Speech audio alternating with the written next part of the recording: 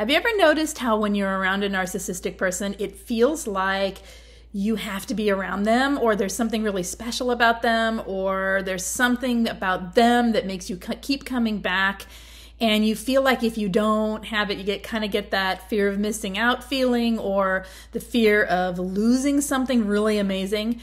So narcissists use something called scarcity, and what they do is they create a situation where it seems like their attention and affection is a scarce and far off thing that forces you to feel like fighting for it, or to constantly be seeking it and feel like you're missing it all the time. And when you're missing it, what do? You want more of it. So it keeps you in the cycle of feeding them attention, giving them the narcissistic supply that they're after.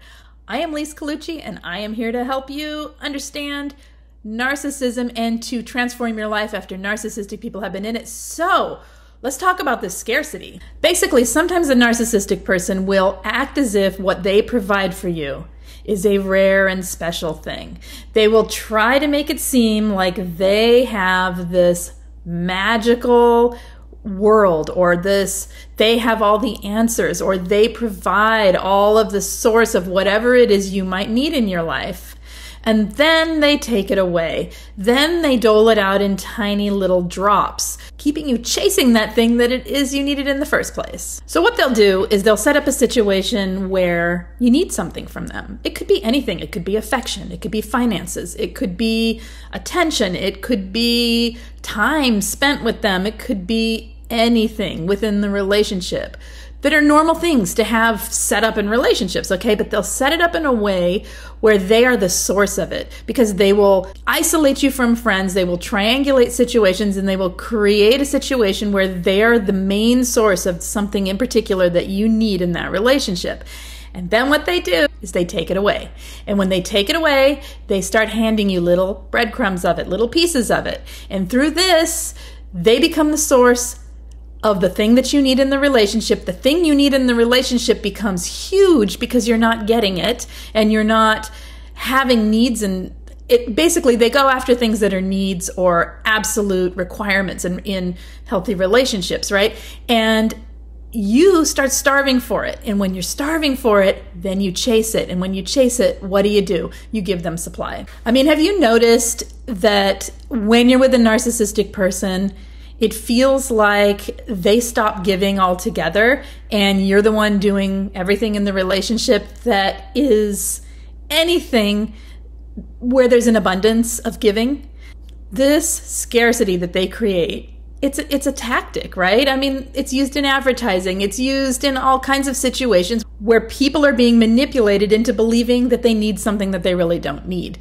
So when you mix this up with trauma bonding, and you're feeling like you need something from a narcissist and you're not getting it, and you're trauma bonded, it's like double whammy, where you most likely feel like you can't survive without that thing that they would be providing you. Some of the other ways that they might use this scarcity is in their time. They may dole out their time to you in small doses, or they may give you lots of time so you don't have any time to yourself, and then they give you that in small doses.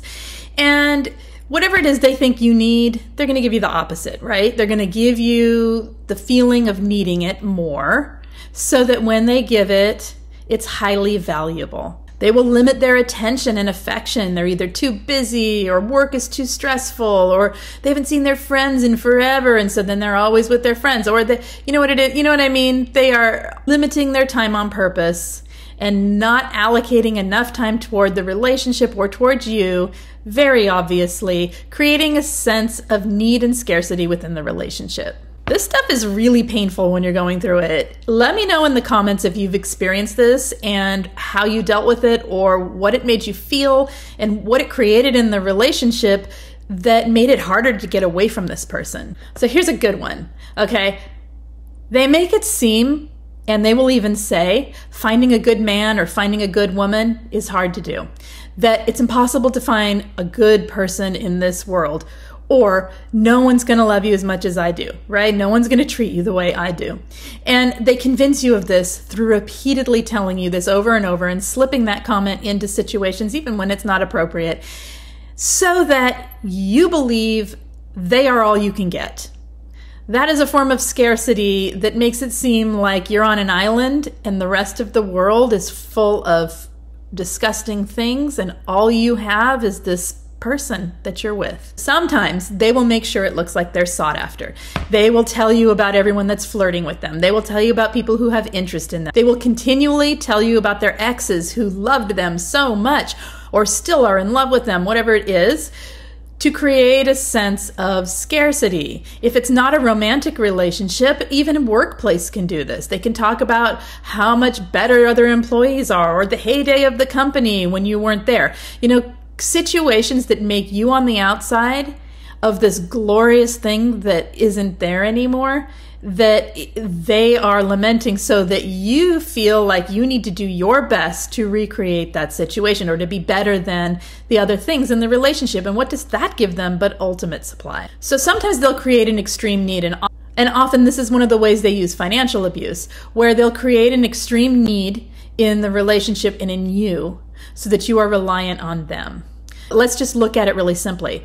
They create a need, say it's finances, where you are completely and 100% reliant upon them. It could be parents, it could be a partner, it could be anything. It could be work not paying you, right? Or a situation where someone controls your money and they're doling it out in unfair and unjust ways. So once they have that need in you for you seeking the money and the finances from them, as in this situation we're describing, then you are absolutely under their control and you will give them everything that they are requesting, requiring, and needing in order to stay safe, in order to feel like you have things, have safety, right? Are able to survive. It's tapping into a basic survival instinct when they do this. And it's not always finances, but finances is a good way to describe this one. So I have a question for you guys. Are you enjoying these videos? If so, hit the thumbs up and hit subscribe. All right, so this is an interesting one. A narcissistic person can create scarcity in a relationship because of the way they focus their attention. A lot of narcissistic people can only put their attention on one person at a time, and they love doing it because they're love bombing that person, right?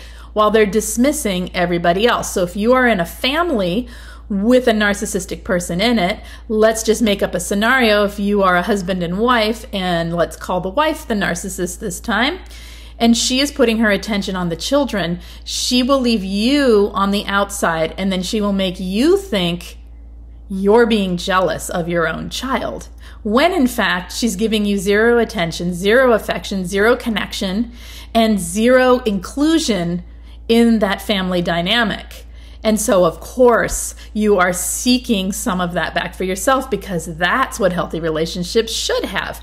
So they do this with this triangulation of other people, and they have the capacity to focus on that other person with the love bombing or the attention seeking from that person and dismissing everybody else around them.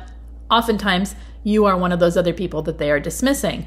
That, if you are their partner, if you are their child, if they are an important person in your life, will create a sense of scarcity in you that makes you seek and pull and request attention and affection from that narcissist. And in that same way, they may pit two people against one another in a form of triangulation where the back and forth between the two people is always relating back to the narcissist, but the narcissist doesn't have to do any work to make that happen because they've already set up a dynamic of enemies between two people or conflict between two people. So when the conflict goes back and forth, the narcissist takes all of the supply and attention.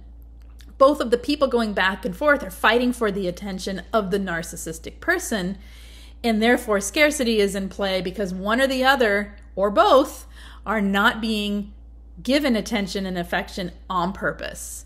So those are just some of the ways narcissists use scarcity to manipulate situations, take power, take control, and control the entire relationship, and make sure that the supply that they have in you doesn't go away.